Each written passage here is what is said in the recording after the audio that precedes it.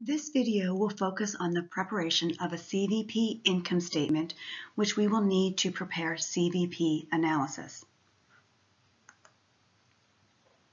Let's take a look at the components. Again, in order for us to prepare a CVP income statement, we need sales volume. We also need the unit selling price, the variable cost per unit, and our total fixed cost. Right. In this video or in this chapter, we're going to assume a single product. Therefore, we're going to ignore sales mix. Right? We're going to actually incorporate sales mix in the next chapter when we have multiple products. The following assumptions underline CVP analysis. I'm not going to read each of these items. The only one I want to point out is that all units produced are sold. That is the assumption that we are making. CVP analysis is important for decision making. Management often wants this information reported in a CVP income statement format for internal use. This statement classifies cost as variable or fixed and reports a contribution margin. Contribution margin is the amount of revenue remaining after deducting variable cost. It is often stated as both a total amount and on a per unit basis. Right. Net income will be the same under either method when all units produced are sold. Right. When you prepare that traditional income statement, if you remember, you start with sales, you subtract your cost of goods sold to arrive at gross profit. From there, we subtract our selling and administrative expenses to arrive at net income. We will use Vargo Video Company to illustrate a CVP income statement. Vargo Video produces cell phones. The selling price of a phone is $500. Right? The unit variable cost is $300. The term cost includes all costs related to production and sale of the product. So it will include both manufacturing cost as well as selling and administrative cost. All right, our total monthly fixed costs are $200,000, and again, that includes both manufacturing cost as well as selling and administrative. All right. Before we get to the CVP income statement, I just want to go over or review some concepts, specifically how a cost behaves.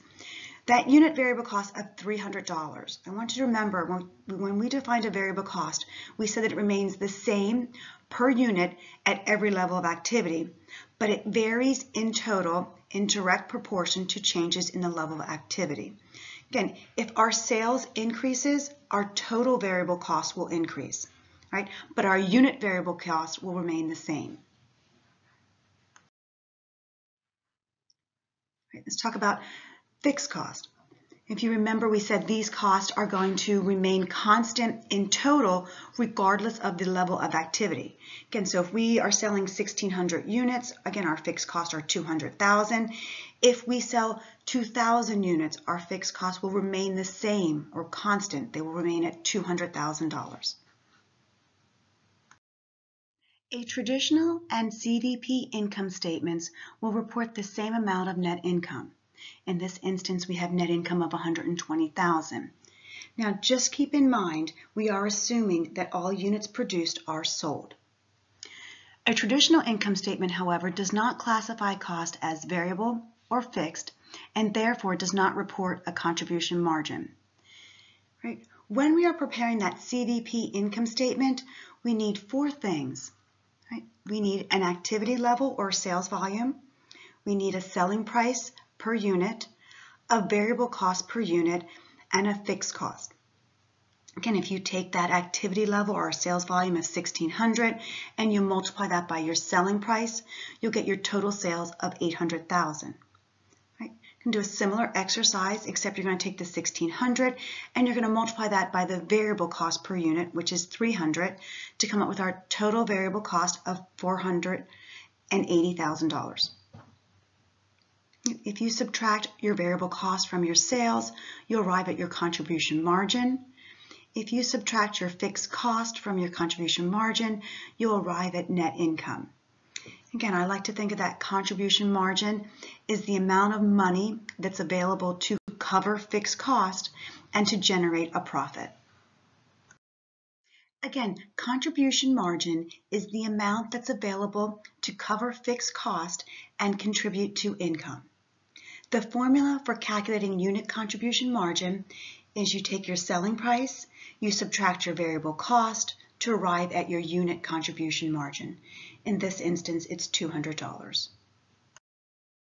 Unit contribution margin indicates that for every camcorder sold, the selling price exceeds the variable cost by $200. Vargo generates $200 per unit sold to cover fixed cost and contribute to net income. Because Vargo has fixed cost of $200,000, it must sell 1,000 cell phones, again, the $200,000 divided by 200, to cover its fixed cost. When the contribution margin equals the fixed cost, Vargo will report net income of 0. At this point, we refer to it as the break-even point. At this point, our total cost, our variable plus our fixed, will equal our total revenue. For every cell phone sold above the break-even point of 1,000 units, net income increases by the amount of the unit contribution margin, or $200.